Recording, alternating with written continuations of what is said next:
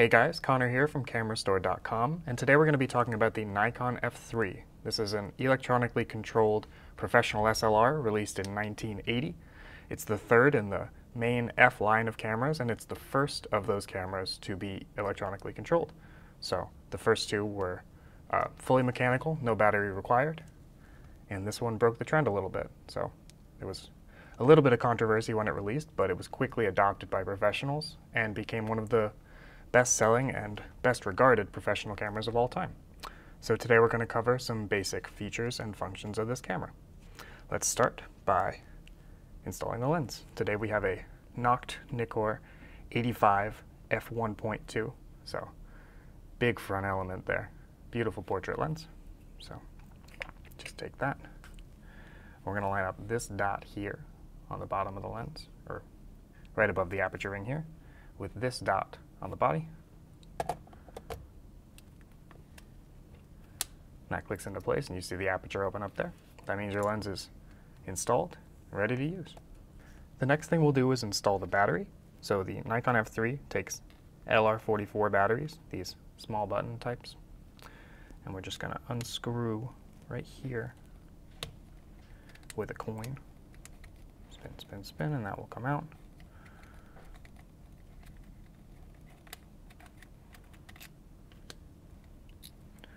And there you go. See, there's a little thing. Take that and that with the positive side facing into the camera. Put that in there. Oh. My battery's twisted around here.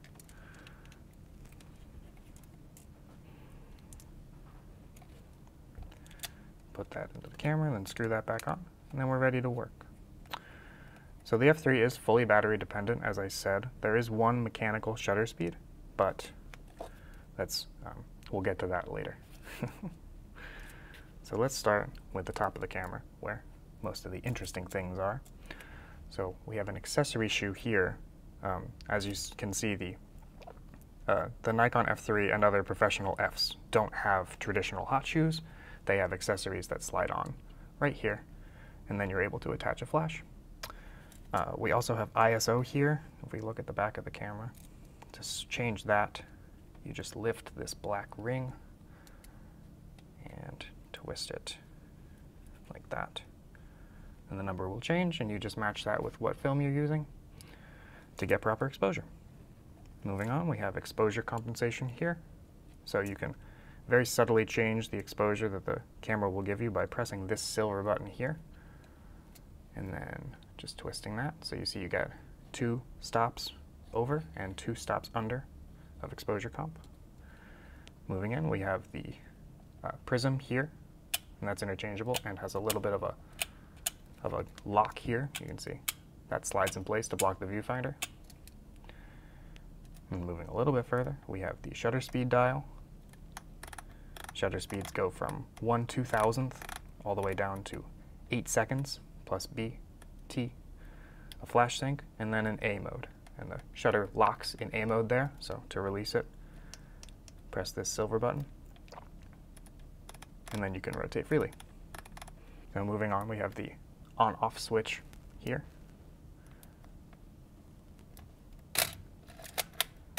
So that's on when the red dot is visible, and off when it isn't. So we also have a multiple exposure lever here. When this is down, the camera will pull the film with every pull of this lever. And when it's up, I'll hold it up.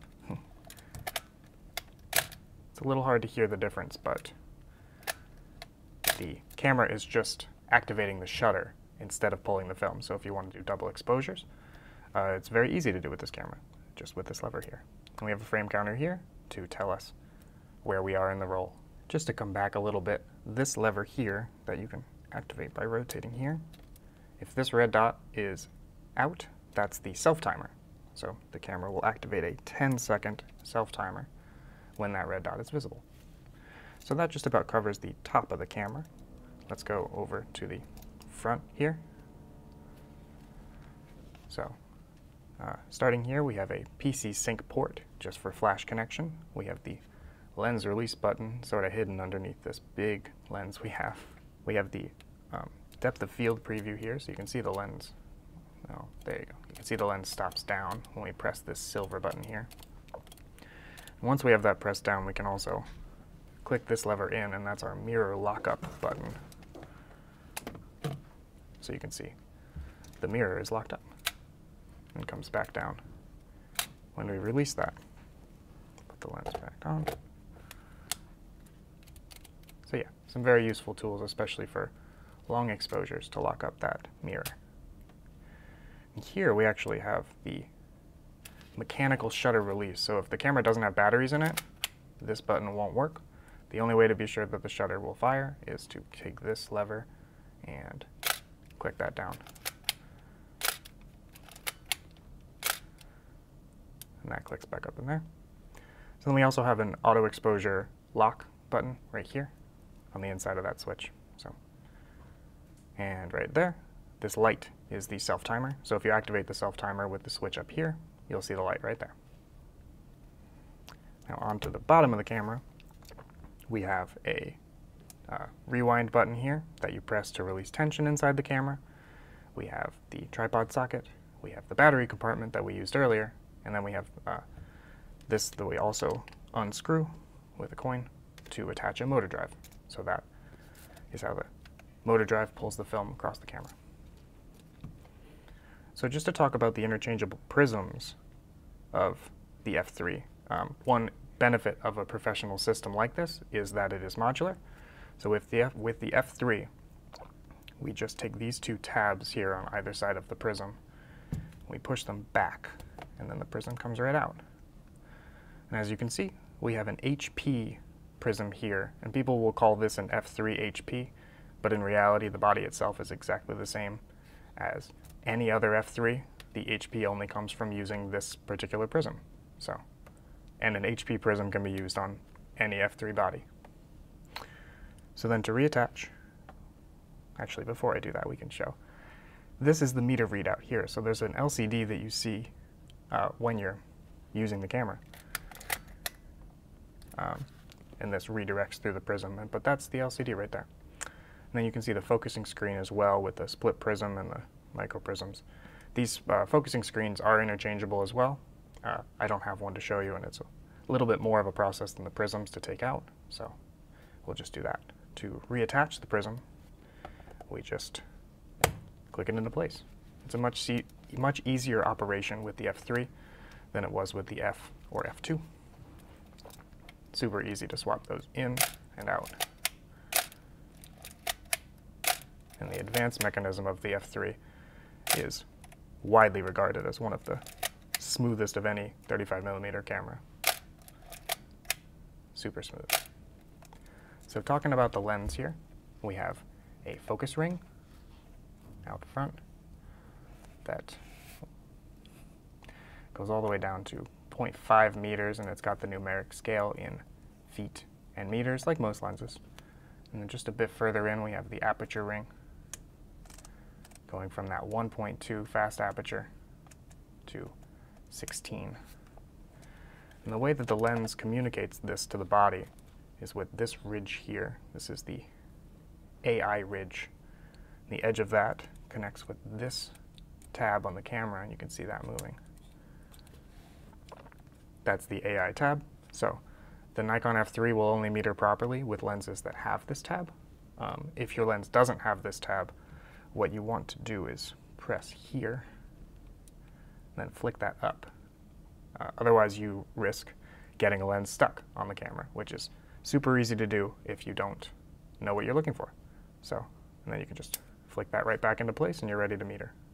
Okay, and now we're going to load the F3 up with this roll of T-Max 100. So make sure that I set the ISO properly to 100, just like that. And then, just like we said before, to open the back, we take this tab, push it to the right, pull that out, back pops open. Here's our roll. Slides right in there, pull it across. And there are small indents here.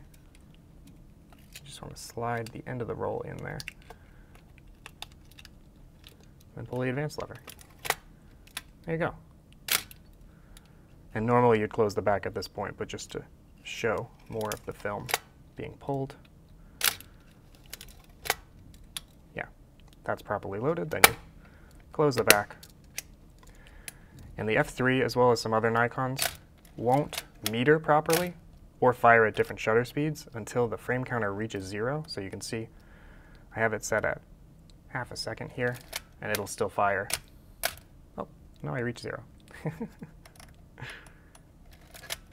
But yes, before the frame counter reaches 0, the F3 and some other Nikon cameras will only fire at a single shutter speed. So you do lose maybe a shot or two at the beginning of the roll if you're trying to be film efficient, but yeah, that's how the system works on the F3. And once you've finished a roll in your Nikon F3, you're going to have to rewind it. So what you're going to do is take the camera upside down, press this button here, which releases tension in the body and allows you to rewind it. So then we flip out this rewind lever. You see there's an arrow, and we just spin it along with that arrow. And you can hear and feel the film pulling back, and when it finishes, you'll hear it again. And you'll also feel it's a lot easier to turn once that happens. So now that it's done that, we can open the back of the camera again. And there's your film, ready to be processed. Normally you'd rewind it all the way back into the canister, but I like to leave a little bit extra. So let's take a minute to look inside the viewfinder of the Nikon F3. Okay, so looking through the viewfinder of the Nikon F3, we can see that there is a split prism in the middle. It's a horizontal split prism, so you're going to want to, when you turn the focus ring, those two images will move left and right, and when they're in line, that's what's in focus. So that's your focusing aid. Directly around that, there's a ring of micro prisms that sort of also go in and out of focus as you move the focus ring, and that's a sort of a secondary focusing aid. Moving up, in the center we have what's called a Judas window, which is a physical window through the viewfinder to the aperture ring of the lens. So that tells you what aperture is currently selected. And then to the left of that we have the LCD, which is the main metering component of the F3. On the right side you'll see a shutter speed, and then left of that you'll see the mode that you're in, which is M currently, as well as a plus or minus telling you if you're overexposed or underexposed. When you're properly exposed with the Nikon F3, it'll have a plus and a minus. So when you have both icons visible, that means that you're ready to take your picture. When we pop the camera into A mode, you'll notice that the M goes away, as well as the plus and minus. That's because the camera is picking the shutter speed now instead of the photographer. So whatever shutter speed it says in that LCD is what the camera will pick. And that's what will give you proper exposure given the current aperture value that you have as indicated by the Judas window. So that was the view through the viewfinder of the Nikon F3, as well as a brief overview of its features, functions, and buttons. It's not too complicated of a camera, but it is a professional camera designed to the highest standards, and it is quite customizable with interchangeable prisms, focusing screens, grips, winders, and a huge selection of Nikon lenses. So it is a camera that's ready for basically any environment and anything that you might throw at it. So a great camera for people of any skill level, especially high-ranking amateurs and professionals. So thanks for watching. Let us know what you'd like us to cover next. And yeah, see you next time.